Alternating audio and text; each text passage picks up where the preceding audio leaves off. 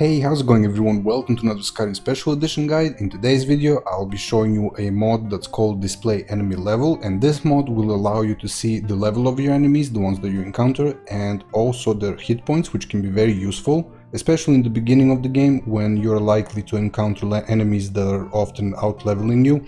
And this mod comes with a couple of different options. It has a configuration file which you can edit if you want to. I don't think it's necessary because it works straight out of the box. You can use it on its own, you don't need any other mods for it. But basically I'm not able to really showcase this because I'm also using another mod that's called High Level Enemies, and I happen to be a very high level myself right now, level 81.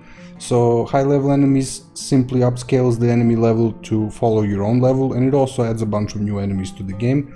But if I didn't have this and I encountered an enemy that I out-leveled by 10 levels or more, then their level will be recolored to green, which is a nice little indicator that the enemy should be easy to kill.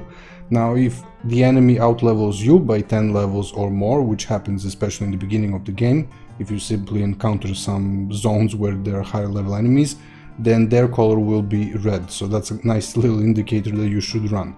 So that's what Display Enemy Level does, as well as high level enemies.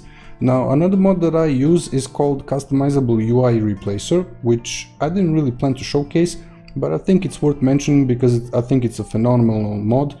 And this is a simple retexture mod which allows you to change the way Skyrim looks and make it look like some other game. So for example, I'm using the ESO Dark preset, Elder Scrolls Online, because I used to play that for many years.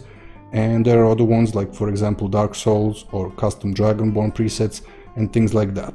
And other than that, I'm also using Sovngarde, a Nordic font replacer. This will replace all the text in the game and basically improve the way your game looks. So don't forget to install SKSE, SkyUI, and all of the other essential mods. So that's it for this quick little tutorial. If you don't know how to mod Skyrim, there's a video in the description that will teach you how to do it. This is very easy to install, and all the links to all the mods that I mentioned will be down below as well. So if you enjoyed this video, subscribe, check out the playlist, and I'll see you guys in the next one.